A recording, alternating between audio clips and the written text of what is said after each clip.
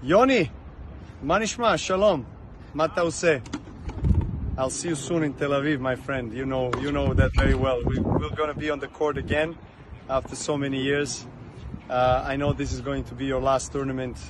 The best memory of my life in doubles was with you. So you gave me this pleasure of winning the only doubles title in my life in Queens in 2010. It was one of the funnest week I had on the tour. You've always been very, very friendly towards me, towards my team, very respectful.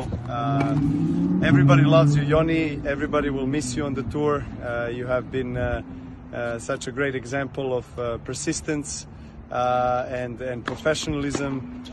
So I look forward to seeing you in Tel Aviv in your last dance on the court. And it's going to be my honor to be alongside you for that tournament, the last one in your career. And then, of course, we are going to celebrate your career off the court as well and nurture our friendship for a long time. All the best, my friend.